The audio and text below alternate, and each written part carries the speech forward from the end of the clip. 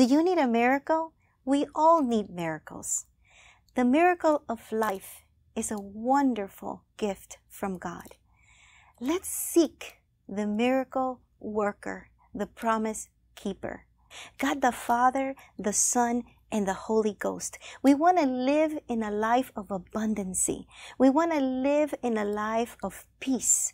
We want to achieve our God-given calling, our purpose while on earth, our destiny. But we can only reach that through Christ, who went to the cross for you and for me to give us life and life in abundancy.